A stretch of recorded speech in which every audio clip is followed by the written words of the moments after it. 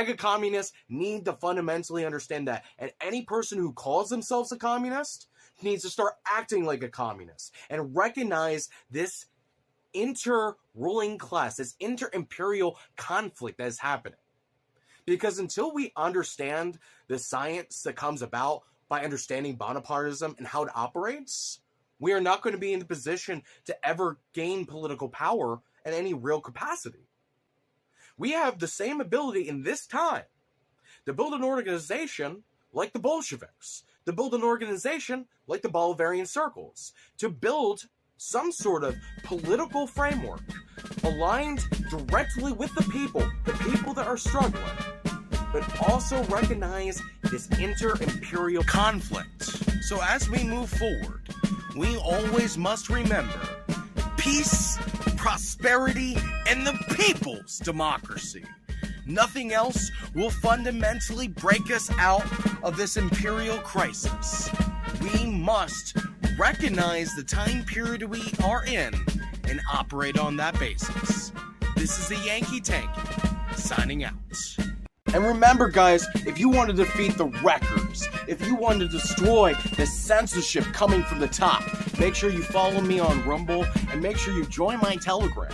It's a big deal to be able to destroy the censorship. And also remember this, if you like my content and you want to see more of the Yankee Tankie crushing my enemies, you make sure that you send me a Cash App contribution. You make this possible. Red Phoenix Rising, Yankee Tankie Rising! Now, spanking isn't just my deep, dark personal secret. It's America's deep, dark secret. A lot of them are self-hating, and there's a real worship of weakness in left-wing circles. Anything that is perceived of as weakness or disempowering, that's worshipped. And anything that is conceived of as strength, or showing pride in oneself, or building up one's strength, that's attacked, and that's said, well, that's fascist. You can't be like that. The first thing that happens to young people when they go to the university and they take gender studies, or race studies, or queer studies, is they're immediately told that that their identity, the way that they are as a person, is wrong, and they need to learn to hate themselves more. That's the message the left is giving young Americans. The roots of the patriotic socialist movement in the United States have their roots in the mistaken line of the CPUSA under Earl Browder during the 1940s. Browder, a revisionist, had aspirations to ideologically unite Marxism-Leninism with American patriotism. The uncanny and mismatched marriage of American settler-nationalism with the internationalism of the communist movement did not work well for a myriad of reasons.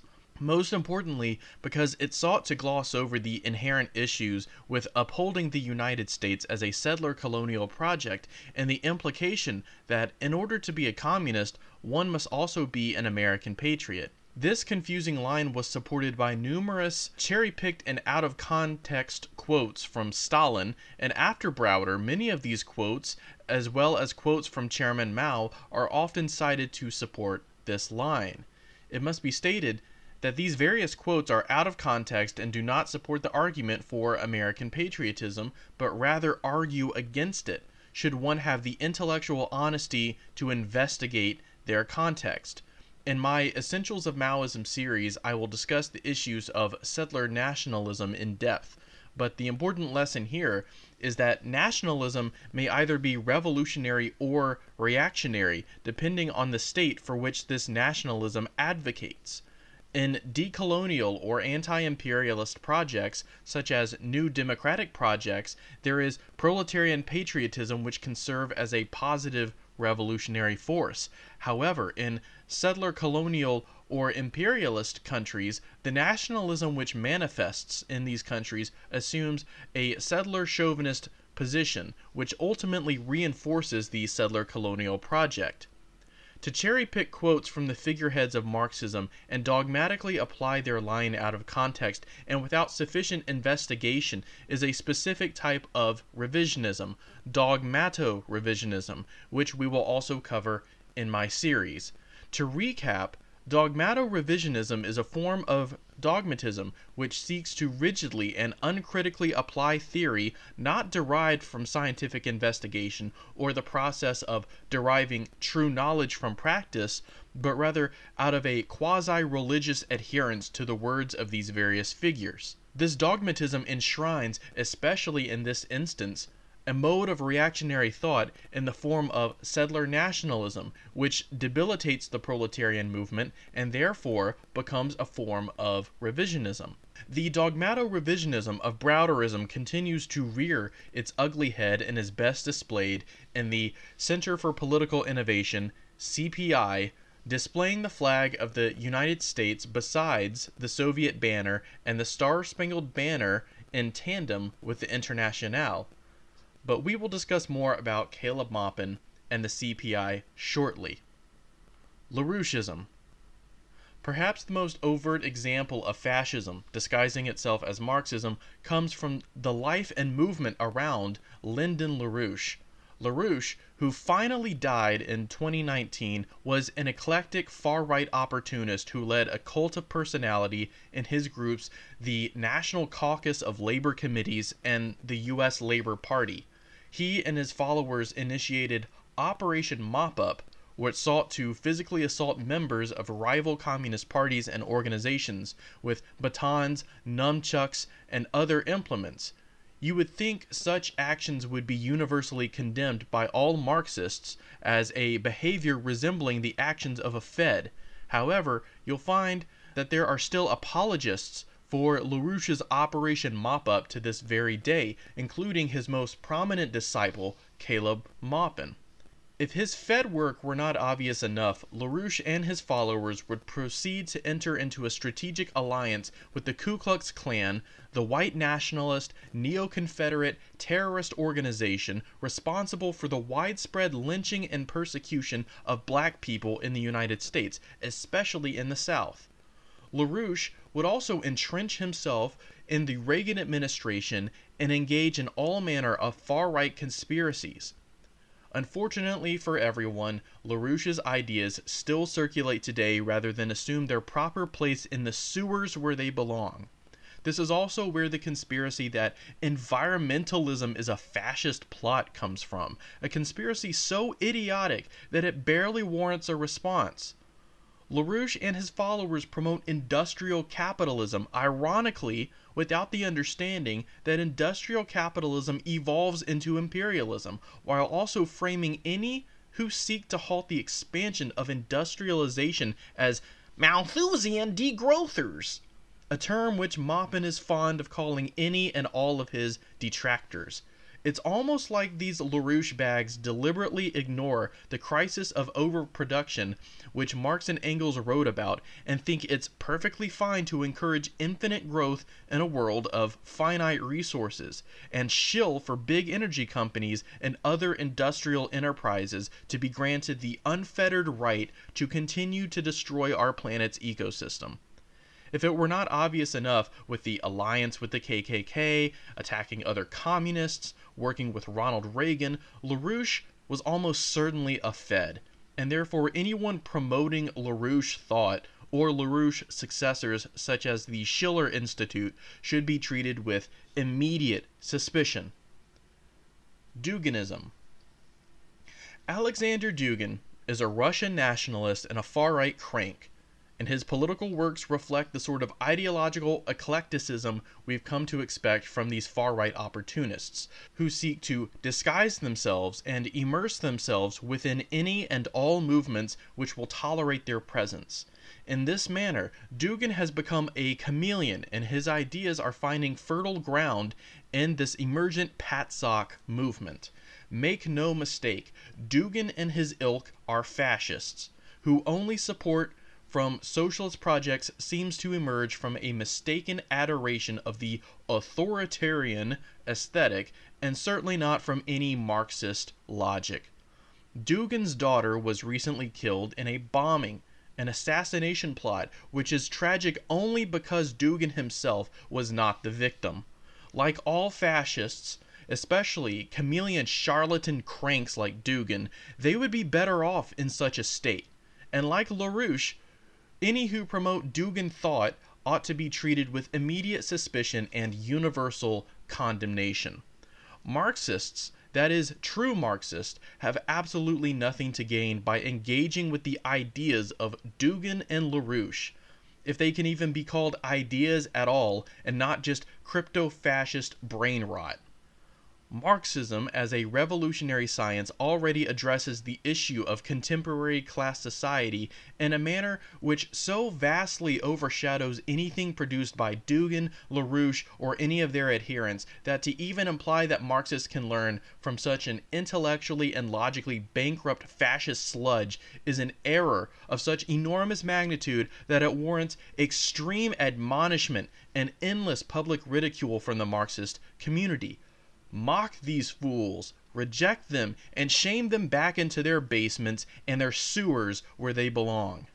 The issues of reactionary populism. Many of these pseudo-Marxist hacks call themselves populists, and so we must discuss the fundamental error that populism provides. In order to do this, I'll provide an excerpt from my Essentials of Maoism series. The masses must be educated into socialism, and the reactionary elements must not be tailed or catered to by the vanguard party, even if they constitute the majority of the working class under settler colonialism. This becomes the danger of populism because it can assume a form of reactionary tailism and lacks a class affiliation as a result. Populism becomes only aesthetically proletarian in form and reactionary petty bourgeois in function. Such populist opportunists will state that historically socialist revolutions have occurred as national liberation struggles, and therefore it has been an important tactic to embrace patriotism in these struggles, whether it is China, Korea, Vietnam, or other countries. However, when we speak of settler colonial countries within the imperial core, the patriotism/nationalism which manifests there is of a universally different nature than the patriotism and nationalism within the imperialized, colonized world. Nationalism is a neutral concept. It is not inherently good or bad, neither revolutionary or counter-revolutionary by default. It is only by examining the particular circumstances of the country in question that we can derive whether its nationalism can serve the revolution. Settler colonial projects create a national identity which reinforces the colonization structure, which emphasizes the settler populace over the indigenous and enshrines settler chauvinism. This nationalism is a counter-revolutionary one which resists decolonization and self-determination for oppressed nationalities. By necessity, it rejects the socialist revolution, which will dismantle settler colonial relations. Therefore, settler nationalism can never be a revolutionary force and must be resisted and rejected by communists and replaced by a decolonial framework. Marxists who fail to challenge settler nationalism will enshrine its values within their movement. It will abandon the decolonial struggle and will reject the most advanced elements of the working class in favor of the most reactionary. The role of the vanguard party is to empower the advanced sectors of the working class and to educate and bring up the reactionary sectors. Until the reactionary sectors are educated into working class consciousness, they must be recognized and combated as a counter-revolutionary force. So what I'm attempting to explain here is that populism is a nebulous term, which is divorced from a class analysis and quickly becomes co-opted by fascists who opportunistically wish to pass their bourgeois and petty bourgeois ideology as proletarian. Populism, particularly within the American context, can only serve to tail the reactionary masses of the working class and appeal to the most backward and counter-revolutionary elements of American society. Therefore, populism becomes the enemy of the proletarian revolution and must be combated. Campism and false imperialism. To answer the issue of rampant campism intruding into the anti-imperialist movement, I'll provide another excerpt from my Essentials of Maoism series. Campism is the belief that the world is divided into a capitalist imperialist bloc and a socialist anti-imperialist bloc. The error in this assessment is the classification of countries which are advancing the capitalist project as anti-imperialist, such as Russia, Syria, Iran, and Belarus. As Marxists, we understand that imperialism is the highest stage of capitalism, and therefore a country advancing the capitalist project cannot be considered anti-imperialist, even if these countries are oppressed by the primary imperialist bloc of the United States and Western Europe. Oppressed countries undergoing and advancing capitalism are merely lesser capitalist countries being oppressed by greater capitalist countries. Countries like Russia, who are imperialist in their own right, are merely a lesser imperialist power in conflict with a greater imperialist power of the US and NATO. The Marxist position should therefore be a principled opposition towards imperialism wherever it manifests, whether it be a greater or lesser imperialism. However, this is not to say that Marxists within the imperial core should abandon their denouncement of US-NATO imperialism, but rather clarify their anti-imperialism as steered towards both greater and lesser imperialist powers. Cheering for the victory of a lesser imperialist power's victory over US-NATO imperialism is a revisionist distortion of the anti-imperialist movement. Many of the supposed anti-imperialist countries cheered by Marxist-Leninists are actively attempting to advance their own native capitalism and construct rival imperial projects. Therefore, a principled Marxist would, instead, stand for the working classes of these countries and not for the governments of lesser imperialist or developing capitalist countries. Only by rejecting the capitalist project can a country be truly considered anti-imperialist from a Marxist perspective. The emphasis should be on supporting the working classes of countries involved in inter-imperialist conflicts, not the countries themselves. Class against class, rather than country against country. This is the line maintained by Lenin in his critique of the revisionist nationalism that dominated the Marxist movement during the First World War. So what I'm attempting to explain here is a tendency which is rife within the Patriotic movement. Campism and a knee-jerk reaction to support any country which stands opposed to U.S. imperialism, regardless of the class features of such a country. The Patriots go too far in their uncritical support for countries like Iran and Russia, and rather than supporting the working class involved in both sides of the inter-imperialist conflicts, they support rival and lesser imperialist camps. Ironically, calling themselves American patriots while supporting the enemies of the United States. The mental gymnastics required to push such a confused line is also demonstrable of the eclectic and shallow nature of their analysis. Marxists should wish for the defeat of all imperialist countries and all imperialist conflicts, and the desire for multi-polarity is to desire the conditions which created the two world wars, because that really worked out well the last time we had a multipolar world. The belief that so-called Marxists should support rival imperialist camps to thwart the primary imperialist bloc of the US and NATO is so opposite of the revolutionary defeatism of Lenin that if Lenin were still alive, he would be giving these individuals the Romanov treatment. National Bolshevism. So why am I talking about this? Where does it all lead?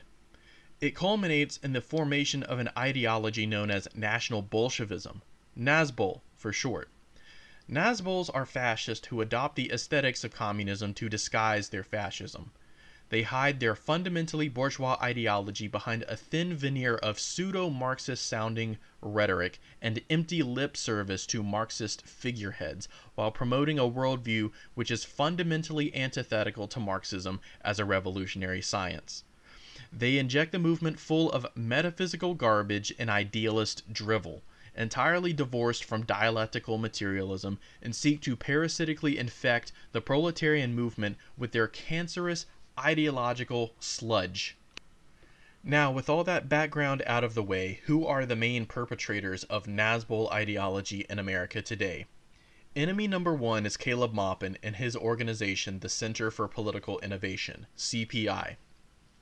Caleb is a chameleon who has been on the scene for a long time, and I'm ashamed to say that in my early days on YouTube, I promoted and platformed Maupin because I mistakenly believed him to be a principled communist. Now, Let it be stated for the record as clearly as possible that I wholeheartedly denounce the Maupinites with every fiber of my being and every breath I can muster. Maupin is a threat because he knows the rhetoric of Marxism. He understands how to sound like a Marxist and how to speak with authority. But do not make the mistake I made and equate this rhetoric with a legitimate belief in Marxism. Caleb is the epitome of an ideological chameleon who changes his colors as often as he changes his suits. He promotes LaRouchism and Duginism, immersing it with a reactionary populism and rampant Settler-Nationalism. He's given uncritical interviews to a fascist named Cultured Thug, a TERF named Jody Brar of the notoriously horrible Communist Party of Great Britain Marxist-Leninist, and appeared alongside Alexander Dugin and a myriad of fascists at a conference where Maupin ranted against identity politics and used bad right-wing arguments against the left that would be right at home on Fox News. He masks his revisionism and right opportunism behind a thin veneer of Browderist rhetoric and pseudo-Marxist Dogmato-revisionism. He cites his movementist participation in Occupy Wall Street, his shout-out from Nicolas Maduro, and his handshake from Daniel Ortega as credentials, and uses these instances as a bludgeon to silence his opposition, who he universally asserts are CIA-funded Malthusian degrowthers, ultra-left, and radical liberal breadtubers, regardless of who is criticizing him. A knee-jerk default into baseless conspiracy theories, a wholehearted refusal to engage in criticism or self-criticism in a slanderous attempt to enshrine himself as the only true Marxist in America today. His followers in the CPI dogmatically devote themselves to Maupin, and Caleb is fond of unleashing his followers on any and all detractors he has. In my personal experience, I tried to reach out to Maupin and constructively criticize his descent, or rather his unveiling, into Nazbol-style rhetoric and his reactionary populism, summarized when he tried to equate the struggle for women's rights and LGBT rights as a culture war and not part of the class struggle. Needless to say, I'll be dedicating an entire episode of Essentials of Maoism to destroying this line of thought, but the short answer here is that right opportunist pseudo-Marxists will ignore identity politics and diminish it as a non-important culture war rather than recognize its rightful place within the class war. They will disregard the struggles of oppressed identities and falsely equate all identity politics to liberalism. This is emblematic of the privilege that some opportunist Marxists possess, and this is emblematic of the petty bourgeois reactionary tendency that is rife within the Maupinites. And I don't even have to get into the whole controversy around the spankings or the fact that CPI is a cult. I won't even touch that can of worms because, frankly, Maupin's views alone are enough to denounce him. The sex pestery and cultish behavior is only icing on the cake. Haas and the Infracels. Now we come to another specimen, ladies and gentlemen, Haas from the infrared community, or as I call them, Infracels, for reasons that will be made abundantly clear. But before I dive into the specific issues I have with Haas, we need to talk about the problems of debate bro culture itself.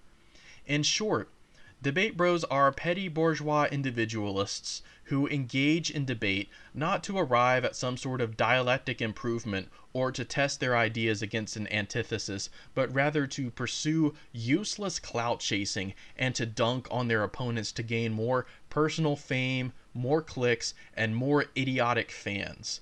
To that end, they become obsessed with procuring internet points, ratioing their targets, and bragging about their subscriber count, and will rapidly descend into a number of bad faith sophistry-ridden tactics ranging from juvenile name-calling and personal attacks to a cringy machismo to outright misrepresentation and censorship. All of these are hallmarks of Haas and the Infracels, who engage in these behaviors to an insane degree. It makes you wonder if these people ever go outside, if they ever leave their desks, if they ever talk to another human being person to person. Outside of all the posturing and bloviating, his ideas and understanding of Marxist theory is devoid of all understanding and is polluted with metaphysics and LaRouchism and Dugin brain rot. This allows Haas to come to conclusions such as organizing sucks and the US is already socialist. Clearly the thoughts of someone who doesn't have the slightest idea of what he's talking about, and yet he manages to speak with such an inflated sense of authority that his equally idiotic followers gobble it all up and regurgitate these ideas to any who try to hold Haas to any level of intellectual standard. Now, why do I call these people infracels? It is because Haas himself, whether he wants to admit it or not, is an incel. Even in the extreme unlikelihood that he's had sex, Haas presents himself as an incel in his mentality. He's extremely insecure in his masculinity, which leads him to engage in extremely cringy machismo posturing and petty insults to present himself as a testosterone-filled Chad. This insecurity is plain for all to see and is not only painful to witness, but emerges as a toxic masculinity which attacks and belittles women, LGBT people, people of different body types, and people of different appearances, all of which serves to soothe his insecurities and the insecurities of his gaggle of idiots in the Infracel community. So many people have asked me to debate Haas or Maupin. The answer I give is why? What possible good could it serve to debate individuals like Haas or Maupin, people so fundamentally divorced from engaging in good faith or behaving in an objective or constructive manner that engaging with them at all is a pointless exercise that can only serve to inflate their already massive egos and offer absolutely nothing to the movement? As I've explained, their ideas are antithetical to Marxism and completely void of any useful contributions to revolutionary science. Their understanding of Marxism is entirely lacking, and they only entertain Marxist rhetoric in an effort to mask their fascism as something proletarian and something revolutionary. And when they're confronted about these errors in a constructive, principled way, they rapidly descend into baseless conspiracy theories, bigoted and juvenile attacks, and all manner of brain-dead idiocy to appeal to their equally brain-dead followers. They prioritize in chasing clout and gaining fame in a petty bourgeois attempt to be the kings of their own little anthills, while polluting the communist movement with their cancerous, parasitic, and fascistic slime that they call ideas. I could go outside and find a fresh dog turd and take a big old whiff and be more intellectually stimulated than engage with Maupin or Haas for even 1 second, and it would certainly be a better use of my time. Fascists and Nazbols shouldn't be debated. To debate them implies that their ideas are worth considering. The only reason to address them at all is to point out their myriad of errors and their vacuous nature of their existence. Hinkleberries and right opportunism. Finally, the last subject of this video is Jackson Hinkle, and I'll just be very brief. A Bernie bro turned patriotic socialist who is the very embodiment of what I mean when I say ideological chameleon. This guy's only concern is chasing fame and gathering an audience for himself. He opportunistically brands himself as a patriotic socialist, only to later drop the socialist suffix and go on the Tucker Carlson show, a Fox News fascist, and One America News, another fascist news network. And he argues that communism in America does not argue for the abolition of private property. He argues for class collaboration against the George Soros liberal machine and argues for rampant industrialization to oppose degrowth, a clear nod to the LaRouche bags. So obviously, these pat socks are all cut from the same cloth. They all draw water from the same putrid well of Lyndon LaRouche, Alexander Dugin, and other Nazbol scumlords, and whether they call themselves patriotic socialist or proletarian patriots or MAGA communist or mecha tankies or any other number of cringy ass terms and labels, they all peddle the same crap. They all promote a junk pile assemblage of crypto-fascism, settler-nationalism, Dogmato-revisionism, and encase this in a toxic machismo, a cult of personality, and a clout-chasing petty bourgeois individualism, and disgusting bigotry. They believe that Donald Trump is a proletarian politician, despite the fact that Trump is part of the very same swamp he wants to drain. They swallow Trump's reactionary populist rhetoric hook, line, and sinker like the idiots they are, and honestly believe this billionaire crook is going to empathize with the working class and lead us to communism rather than use all of the useful idiots who follow him as a means to an end, to sell crappy steaks and bad hats. They say that Trump is taking the fight to the neoliberals while not realizing that Trump himself is a neoliberal. Wake up, dipshits. Trump supports the USMCA, an updated version of NAFTA, a free trade agreement, a neoliberal project. Trump is a capitalist, you absolute dumbasses. Just because he shook hands with Kim Jong-un doesn't mean that he's a Marxist. Next, you'll probably say that Nixon and Kissinger were Marxist because they met with Mao. Grow a brain. They also say that Trump is an anti-imperialist. Did all you idiots forget that he killed Qasem Soleimani and almost started a war with Iran? Did all of you idiots forget that he supported intervention in Syria? Did all of you idiots really forget all about how he threatened to wipe the DPRK off the map by saying he had a very big red button? And how he called Kim Jong-un Rocket Man on Twitter? It's almost like these patsocks live in their own little fantasy world. Maybe this is why no one takes them seriously, not even the MAGA crowd. Everyone hates them. Hilariously enough, everyone hates them. MAGA hates them, real communists hate them, and the only ones who seem to like them are idiots like themselves and literal neo-Nazis like Matthew Heimbach and Richard Spencer, who attended rallies sponsored by the CPI and have recently joined in the Patsock grift. So that about does it. Let this be the end-all be-all of the anti-Patsock rhetoric. I'm tired of talking about these morons. I'm tired of dealing with these morons. Anyone who encounters them, refer them back to this video. Be sure to like, comment, and subscribe, and I will catch you on the next episode. Tankie King out.